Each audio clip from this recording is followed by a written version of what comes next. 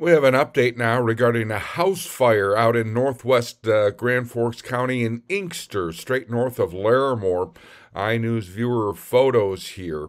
A home was completely destroyed. We had fire departments from Fordville, Larimore, and Gilby called in. As you can see, the house is a total loss. Also, a vehicle in the yard burned.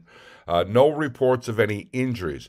Now, at the time, neighboring homes were evacuated. There was some concern of the fire spreading, but apparently contained here.